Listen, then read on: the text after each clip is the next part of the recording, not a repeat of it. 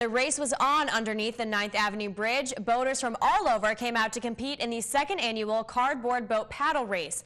Put on by NOAA, the racers had to float their boat in the river and paddle around the far buoy and come back without sinking. It sounds easy, but cardboard can only stand up to so much water. Some of the competitors were the Budweisers, the Rub-a-Dub-Dub, Lewis and Clark, and the Soggy Bottom Boat. There were several heats, and each winning team from each heat competed against each other in a final race. Most of the teams were out to just have a good time, and getting the win would just be an added bonus. Everybody was great for coming out. What a great group. What a great National Marine Sanctuary Day.